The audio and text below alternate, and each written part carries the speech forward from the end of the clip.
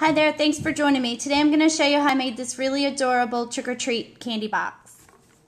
Okay, so to start I am using the scallop bag die, which is a die for Stampin' Up by Sussex for your Big Shot. And I ran that through the Big Shot again with the new spider web plate that is in the Holiday Mini Catalog for Stampin' Up. So I ran that through and I got the spider web on the front. And then I'm just going to put the bag together, and the bag's real simple when it goes together. It comes with your score lines, and you basically just fold everything up on your score lines. Okay, so when my box is together, it looks like this, and it's really, really adorable, and I wish you could see this purple color and how shimmery it is, because it's really pretty in person. Okay, so next I'm going to take some of my elements that you've seen me do before, and that's why I say this is a quick and easy project. And I'm going to cut out 2 of the owl bodies, like so. And we're going to use these again as the ghosts. So again, just clip off their feet on each one.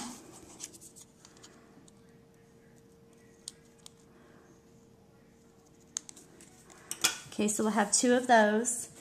And then I'm going to take my orange paper, and I'm going to use my 1 3/8 punch, which this one might be a little big. We'll try it. I'm going to punch out 3 of them. And I'm going to take out my scallop punch, and I'm going to do 3 of those.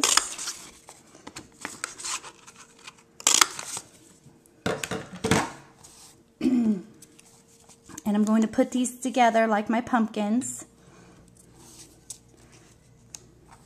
And the reason why I chose this was that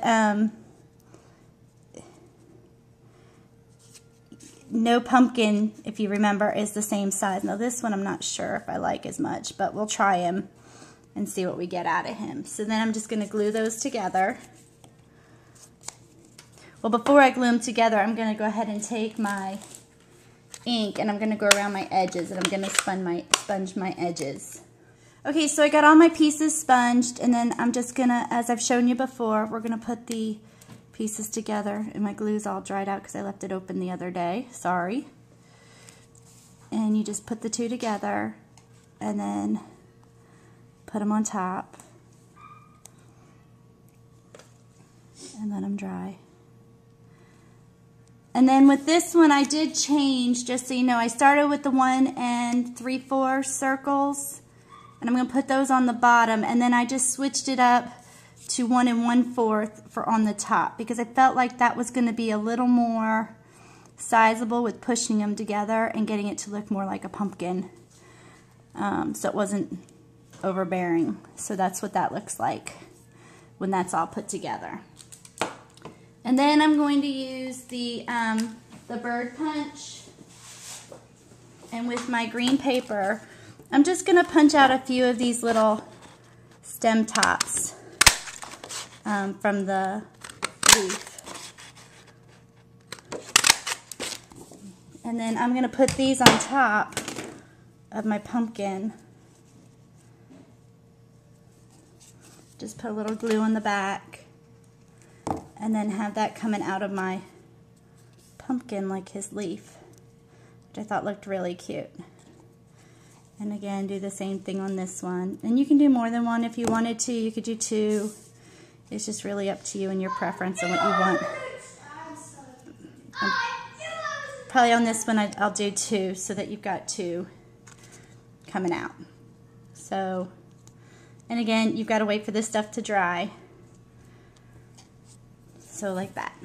Okay, and then for my ghost, I want to do something to add just a little bit of fun and whimsy. So I'm going to use some googly eyes, and I'm going to put those on my ghosts.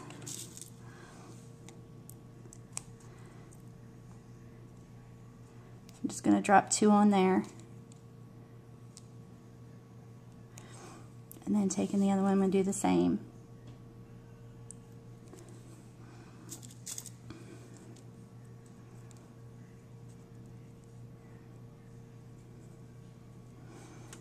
I'm hoping you can see this. I guess I'm kind of out of the camera there, sorry. So I got 2 sets of googly eyes.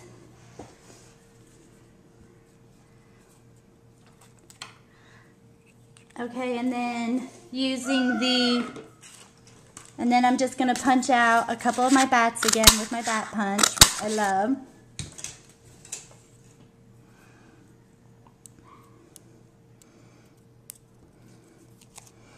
And then I'm going to start to assemble. So I'm basically going to take my pumpkin, put him on my box, have my ghost popping out from behind him. You just got to kind of figure out where you want him to be. I'll do the same thing on this one.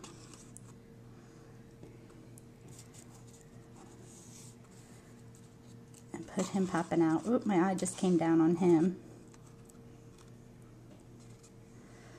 You know, and you can kind of adjust the height on them.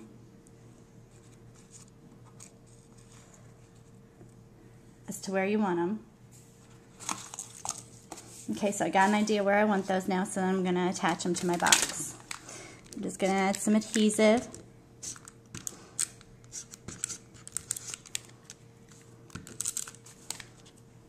And I'm going to put him down here on the corner. And I'm going to take my ghost. I'm going to put him behind the pumpkin, popping out. And then take my other pumpkin and drop him off the box.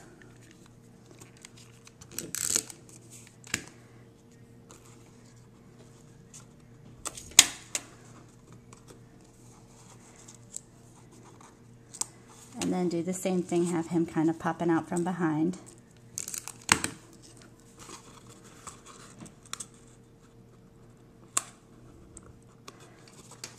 My googly eyes are, that guy's stuck, so sorry. There we go. He kind of fell. And then, you know, you can attach your little bats on the top. And there you have a really cute, quick, and simple candy box to put your treats in. Thanks for joining me today. Bye.